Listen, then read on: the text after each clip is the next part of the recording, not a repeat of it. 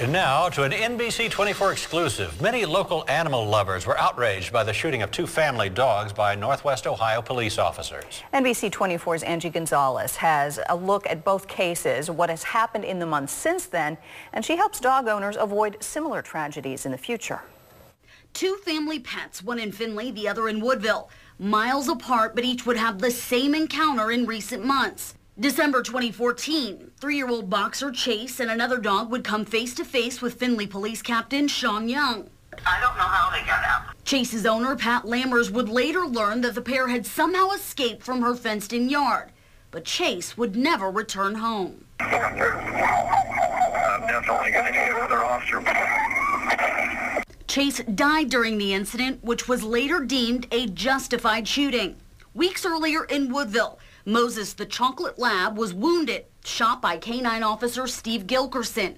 Since the incident, Moses has had his wounded leg amputated, and Officer Gilkerson has been cleared of any wrongdoing, like Young arguing that he acted in fear of his own safety.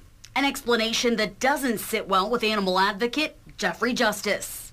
All a cop has to say is, I felt threatened and it's over. But Justice isn't entirely critical of Woodville Police, who since their shooting have equipped cruisers with dash cams, given officers body cameras, and will host a K-9 Encounters law enforcement training seminar in May. With the one exception of Woodville and the mayor there, no one has any interest in any dog encounter training. In addition to that 8-hour K-9 Encounters course, the city of Woodville also tapped the owner of Barkbusters in-home dog training to lead a 2-hour training session held last Sunday. One of my clients is from Woodville, and she asked me to do a presentation for the police officers in Woodville as far as what they should and shouldn't do when they're approached by a dog. But responsibility doesn't only lie with local law enforcement. Even animal advocates say it all starts with a dog's owner. We love our dogs. They're part of our families. But that doesn't mean that other people feel the same way.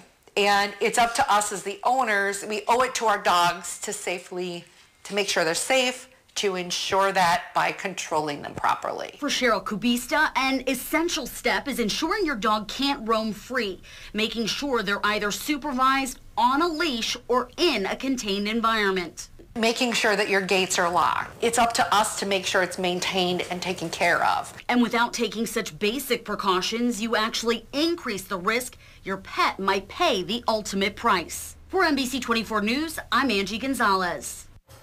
Again, while the officers in both local cases were found to have been justified in their action, Lammer's elderly roommate, 74-year-old Keith Thompson, was charged with allowing the dogs to run loose and has since pleaded guilty and paid a fine.